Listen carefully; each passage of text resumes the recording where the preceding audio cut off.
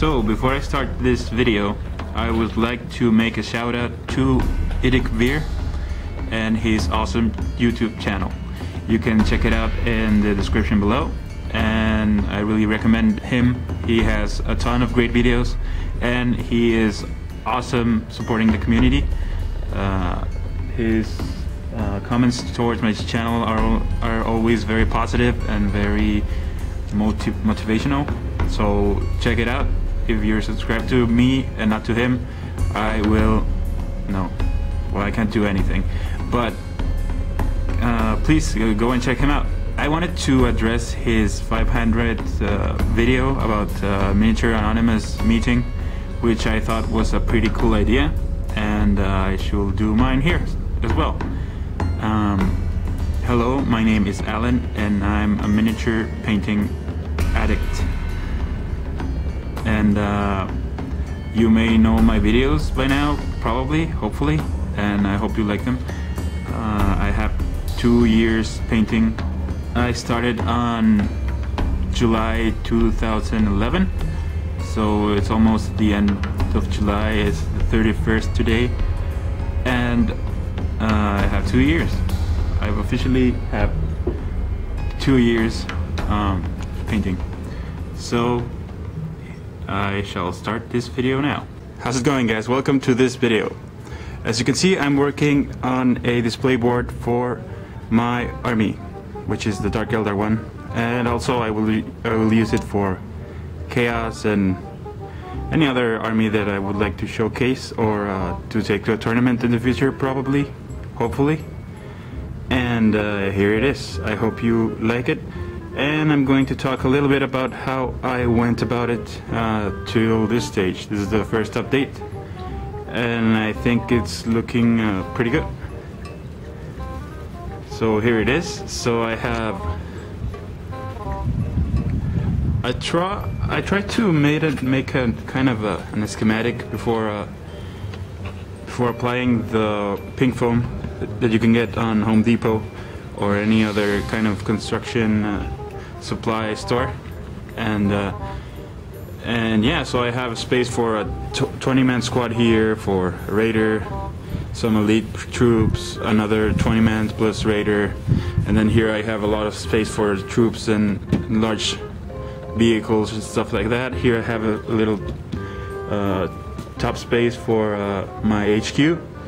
I thought here I would like to put a couple of Ravagers, or maybe a flying base with a flyer, and I think that's enough space to fit a decent army here. This is a picture frame that is 18 by 24. Actually, it's a little bit smaller than that, like half an inch all around, but it's fine. And yeah, what I did is quite easy. I just bought this piece here that cost about $16. It's kind of expensive for just a frame because I ended up throwing away the plastic and the cardboard that was in the middle here, and then I bought the this. I had it spare because this is foam core from a craft store, probably. I use it for my architecture projects sometimes, so I have a lot of it to spare, and so I build it up. I cut it to the size, and I attach it to the back, like if it was the original cardboard, to the same dimension. So that was pretty easy to make. And then I just went on and planned out a little bit how I wanted my display board to look, and cut out the parts with the pink foam, again, that you can get on hardware stores and home improvement stores like Home Depot, and I glue it on with this here, Gorilla Glue, which is very, very strong stuff and very weird too. It expands and cures with water, so you have to to dampen the surface first, and then apply the Gorilla Glue, and then clamp it with something really heavy. And that's what I did.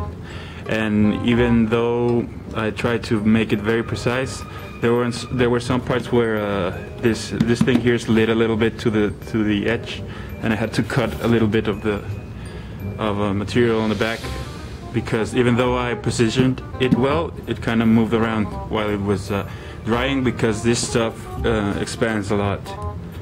So yeah, that's a problem. You have to watch out for that. And then I went in with my X-Acto blade and just cut off pieces from here to make it look like a cliff face on all of these places here. This is really simple stuff. You just pierce the pink foam with the X-Acto blade and just try to chip pieces off of the foam, and that's it. This is where I am. I currently masked all of the edges because I'm going to start putting some spackle on it, and yeah, we'll see how that goes. I want to put some sand on it. I bought some paint for covering it, and I wanted to make it like a snow base, like the snow bases that I'm doing. So I hope it turns out looking good. And to give credit to other producers, I would like to recommend you to look at ThePaintingClinic's channel, which is the channel which inspired me to do this board. He has a Dark Elf board for Warhammer Fantasy, and that's where I took inspiration to start this project, and I hope you like it and follow it. Hopefully it'll turn out well. Today I should be doing my Black Templars tutorial, but I kinda got excited about this project and postponed it a little bit more. Sorry for that, but that happens. Alright, so overall this project shouldn't be so expensive, although for me it was a little bit, because the glue cost about $6. The frame costed about $16. This was cheap, but it's about $3 or $4. This one was a piece of 24 by 24 that was $6, and I think that's all there is to it. Alright, I think that's all. Thank you very much for watching, and I'll see you on the next video. Giant dog invasion!